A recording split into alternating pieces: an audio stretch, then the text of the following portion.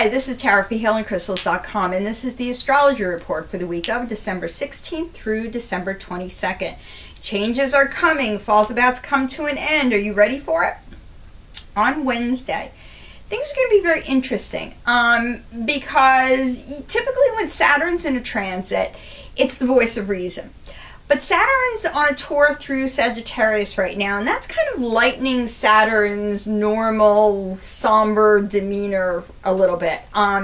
So on Wednesday, it's going to be in a transit with Mercury. And Mercury is in Capricorn. And Capricorn is kind of dragging Mercury's energy down a little bit, making it a little more pessimistic than usual. So when you're working with these planets on Wednesday, you want to use Saturn as a source of enthusiasm, particularly when it comes to making choices. And you want to use Mercury as kind of the voice of reason, as energy that can help you to see the potential downsides and the potential upsides so that you can take a more balanced approach to things. Sometimes you have to mix things up and you have to try different approaches to things, and this is definitely one of those days to do that. It's a good time to break out of old patterns and try something new. Be cautious on Friday because Venus and Uranus are going to make you very impulsive, and it's a dangerous time of year anyway. With all the sales going on and a lot of pushes to buy, it's kind of hard to control your impulses as it is. You want to be particularly careful on Friday. On Saturday, Pluto and Mercury are going to make you very thoughtful and assertive when it comes to going after what you want. You're going to feel very motivated and ready to take action and go for it, and you definitely want to do that on Saturday because by the time Sunday rolls around, you are not going to feel like doing anything. Part of it is that the energy on Sunday, things are just going to feel very monotonous, and the other part of it is that it's going to feel like there's too many obstacles in your way, and it's just not worth the effort.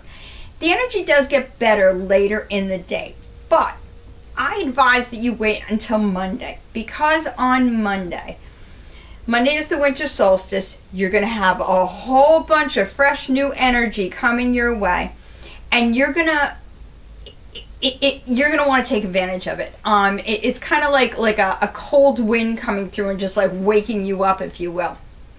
Although it may not be cold, who knows? You know, it's 60 degrees here in the middle of December right now where I live, so which is very unusual. I lost my train of thought there. Mercury and Chiron, Mercury and Chiron are working together on Monday, and they're going to help you to feel really comfortable with yourself and with initiating changes, and in particular tackling old problems with a new outlook. Remember what I said about Wednesday? This is overall a really good week to try different things, to look at things in a different way. Stop doing the same old thing, because all you're doing is getting the same old results. It's not always easy to try something new, but this is a good week. You've got a lot of energy that's going to back you up, that's going to help you to feel a little more, maybe when you've got that Venus-Uranus impulse energy coming at you, use it to try something healthy, something different, instead of going and buying something that you probably don't need, like I'll end up doing. Anyway, that energy, that like really positive, go get 'em, mix it up kind of energy is going to carry through on Tuesday. This time it's going to be Mars and Chiron, and they're going to encourage you to be assertive and to fight for what you want. Not aggressively. This isn't about being aggressive. Chiron is going to calm that energy with Mars. This energy is about being creative. Again, trying something different. Still being strong, being assertive, going after what you want, but not in a combative kind of a way, in a creative kind of a way. So here's the crystals that I'm going to carry with me this week. First of all, we're going to have smoky quartz for confidence. Howlite is wonderful for passion and for commitment. And finally, serpentine, because serpentine can help you to realize just how empowering and healing it can be to take a stand and stick to it. And I think, with a new season coming on, that's a good philosophy to have. A new season, a new year. You know what? You deserve the best. So go after it. Whatever it is that you want, go after it and get it.